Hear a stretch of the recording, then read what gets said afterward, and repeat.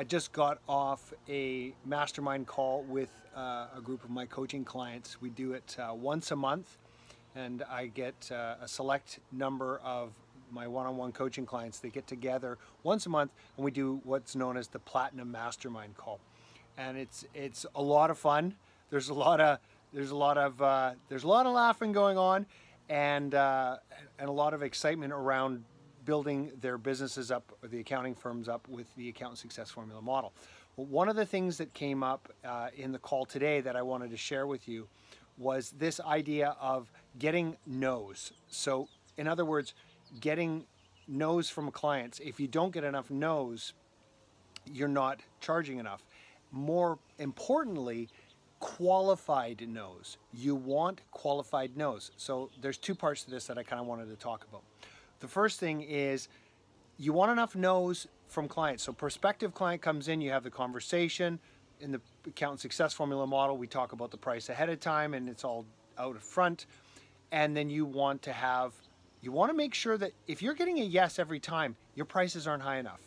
Because think about this, if everybody says yes, you're leaving money on the table.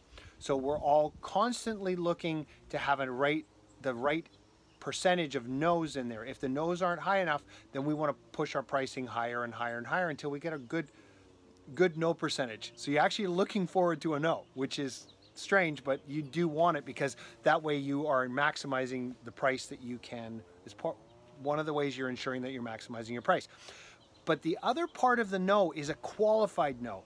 And this is where a lot of the discussion, we had a discussion around this, is that if you're getting a lot of clients that are not qualified, you're going to have a ton of no's, or you're not even going to offer to work with them because they're not a qualified lead. And these qualified clients, where do they come from? They come from these referral sources. So they're, the other professional advisors, or they're coming from your existing client base.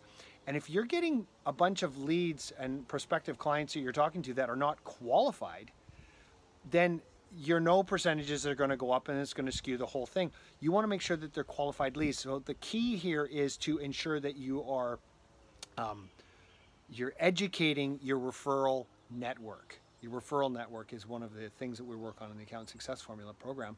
And so the referral network is those other professional advisors that are sending you qualified leads. They need to understand what you're doing, how you're doing it, and the model you're doing it in, so that they're picking the right clients to send to you. So they're not just sending you a whole bunch of crap clients, because there's nothing worse than getting a referral from another professional advisor, like a financial advisor or a banker or a lawyer, and it's a shit client. Let's be honest, like, you get a shit client, you're like, oh man, what am I gonna do with this one?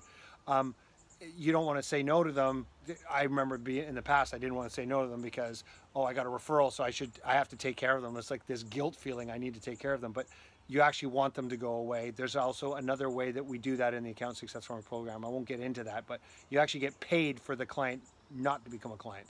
That's a lot of fun too. You can get paid to have a client not become a client. But so when you are having these meetings with clients, I want you to think about this.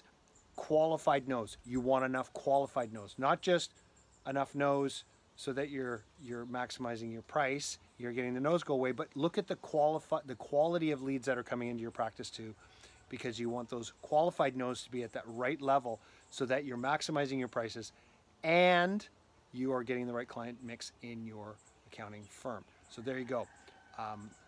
Again, mastermind call, fantastic, always fun. Boys get a little rambunctious at times.